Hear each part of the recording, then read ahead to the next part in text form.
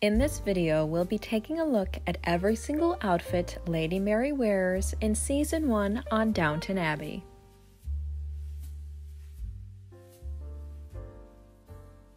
Season 1 begins in April 1912 and ends in August of 1914.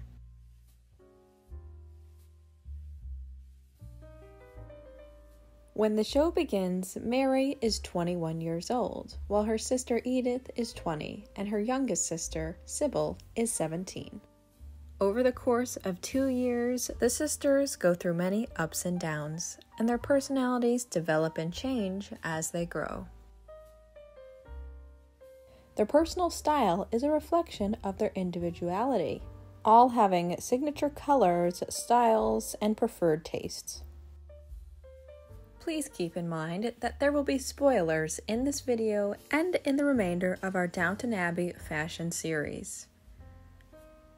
This video will focus on Mary because she is the first Crawley sister that we see. Being the first person upstairs to arise, she wears a matching cotton cream-colored nightgown and robe with detailings around the edges of the garment. She then changes for breakfast, wearing a silk shirtwaist or blouse with a contrasting skirt. The skirt is made of dark blue cotton, and the shirtwaist is of light blue patterned silk. Before the Titanic sinking and due to the entail, Robert's paternal first cousin James stood as the heir, followed by his son Patrick. But both the men died during the Titanic disaster. Because of this, a memorial service was held for them. To this event, Mary wears a coordinating black suit, with black leather gloves and a small black handbag, along with a black hat fit with crushed velvet and black feathers. While still in mourning, for dinner she wears a black silk evening dress with beads and ruching detail. And the dress features the perfect silhouette of the day. Where the waist is situated higher than the natural position, there are short sleeves, as well as the bodice being body skimming and elongated. It is here that she remarks how she hates wearing the color black, yet when she is not in mourning, it is often a color she chooses to wear willingly. Mary is also seen in a mauve shirtwaist and gray skirt ensemble during the day. During dinner time, they honor the fact that they are still in mourning.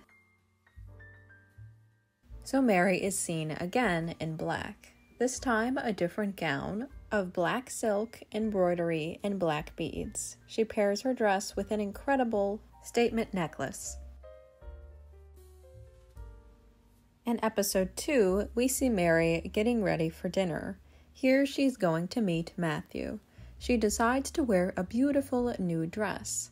This one is of green silk with a black chiffon overlay, complete with gold starburst embroidery. The sleeves of the dress are almost undetectable, creating a beautiful layering of the gold starbursts on her arms. With this dress, she wears black elbow-length gloves, along with one of her signature sets of black jewelry. In another evening look she wears, she puts on the same black jewelry and black gloves. This dress as well has that sheer chiffon overlay, this time a little darker and more concentrated. The belt of the garment has pink and black sequins, and the skirt, which is underneath the overlay, is of a bright fuchsia.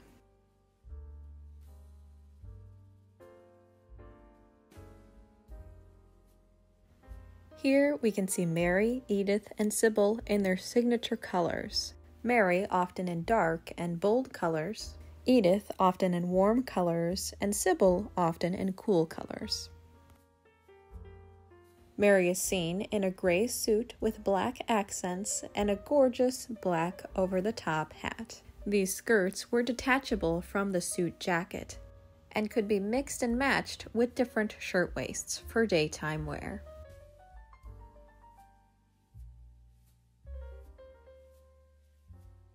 In episode 3, Mary is wearing a long blue jacket, a white silk shirtwaist, and a gray skirt.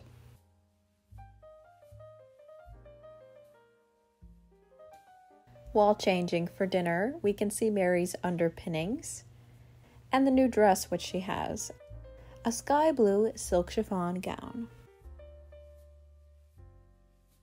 An equestrian ensemble would be essential to a wealthy Edwardian's wardrobe, and here Mary wears a traditional black one, of course with a skirt, so she could ride side saddle, which was the norm of the day.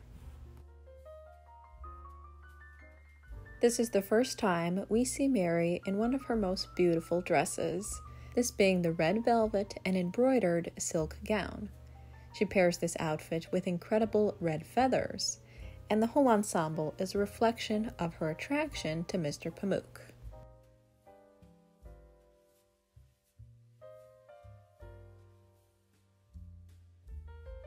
That evening, she is seen in the same nightgown and robe as we had first seen her in the first episode of the season.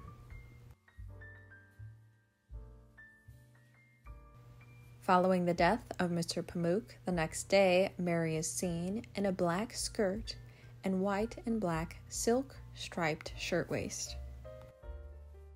She puts a small brooch on her outfit and pairs her look with a black belt.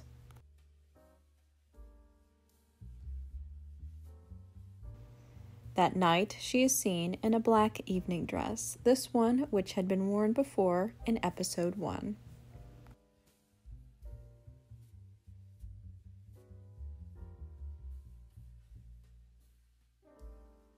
When Matthew comes to see how Mary is in the following days, she wears a light blue jacket with darker blue velvet accents, a dark blue skirt, and a white silk blouse. To watch the fair being assembled, Mary wears a coordinating suit jacket and skirt of gray pinstripes. She has a larger red handbag and a large dark hat. While with Matthew, she is wearing the exact same outfit as she was wearing when she last saw him in episode 3. The light blue jacket with dark blue velvet accents, the dark blue skirt, the white shirtwaist, and the same hat. That evening for dinner, we see her in a beautiful new cream dress. This dress is gathered beautifully at the waist and exposes the many layers and detailed nature of the garment. The dress features embroidery on the bodice, and again, like many of her gowns, has the silk chiffon overlay.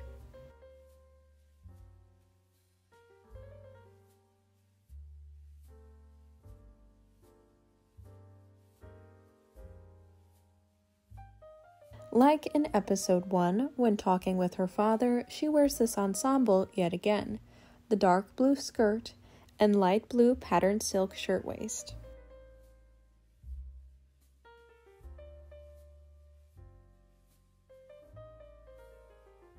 She is also seen re-wearing her light blue silk chiffon evening gown, pairing her look with delicate pearl jewelry and white silk gloves. Her last look of episode 4 is a new dress, a beaded mauve-colored gown with a black chiffon overlay.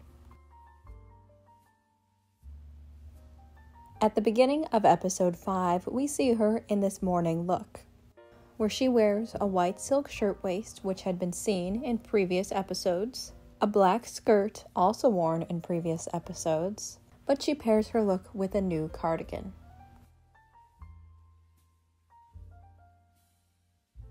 Her next look are pieces of clothing which she has had in her wardrobe for a few years now. This black skirt, the white shirtwaist, and the blue jacket. Like the previous episode, she also wears her new dress, that mauve silk chiffon beaded gown.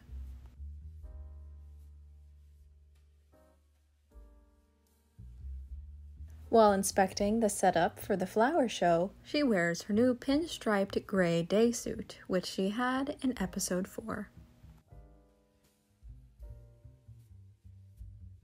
She had not worn her red silk and velvet embroidered gown since Mr. Pamuk had stayed with them. Once again, this dress represents attraction, and how she now is having feelings for Matthew.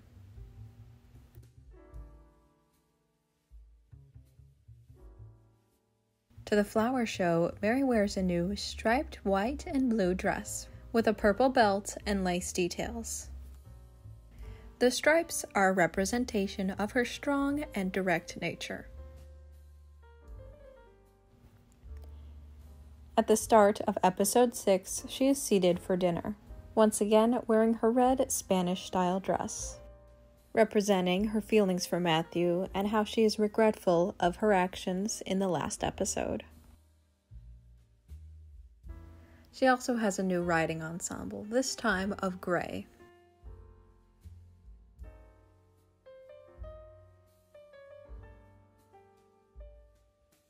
In the garden, she wears the same outfit she had worn in Season 1, Episode 1. She keeps wearing outfits she deems the most beautiful on her in hopes that Matthew will think the same. While walking with Cora and Isabel, she is seen in a brand new walking suit. With black striped detail on the cuff of the sleeves, she pairs the look with her coordinating hat and black gloves. Her last evening dress of this episode is her mauve chiffon and black beaded gown. With this look, we get to witness one of her coats, being black and silver and of wool.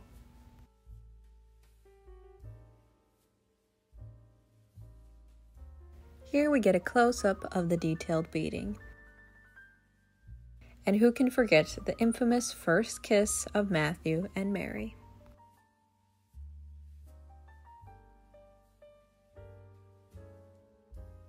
The next day, Mary wears her same riding jacket and skirt.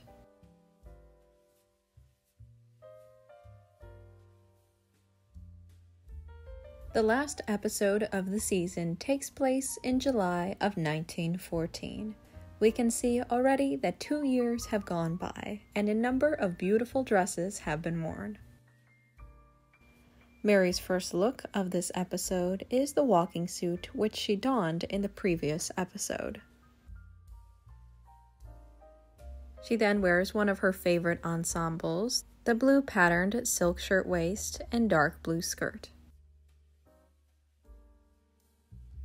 With Aunt Rosamond, she also rewears one of her best suits, this gray and black one. Now back at home, she wears a new baby blue silk shirtwaist, her white skirt which goes with her walking suit, and her sweater which she has worn in previous episodes. While talking with Matthew, she wears the very same outfit, just puts on the coordinating suit jacket to the skirt. When she finds out that Edith was the one who wrote to the Turkish embassy, she confronts her, wearing her beautiful cream and silk gown, which had been worn previously in episode 4. To the garden party, Mary wears her blue and white striped gown. This is the dress that she also wore to the flower show. It is on this day that she finds out she will not be marrying Matthew, and that World War I has begun.